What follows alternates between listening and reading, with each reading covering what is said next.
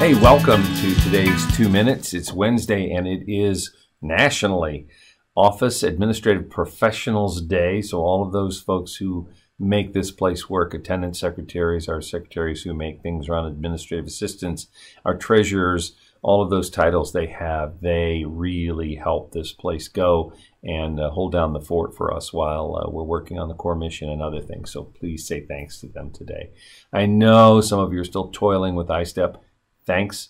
Stay the course. This is almost over. I'd like for you to join, please, the mini marathon crusade of our team, if you haven't already.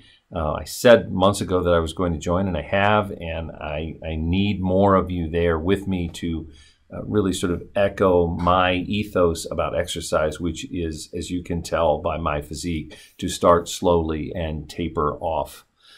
But that being said, I will do the 5K. I will walk the 5K. I need somebody with me. Please come out, get the t-shirt.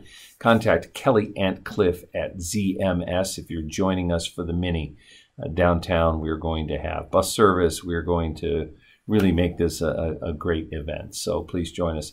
It is, as my Kate, who's now a teacher in Washington Township, as she used to say, with this kind of weather, she called it blecky. So this last slide I'm going to show you is in honor of what my Kate used to say. It's a blecky day. So when it's blecky, when anything's blecky, we need to be dwecky.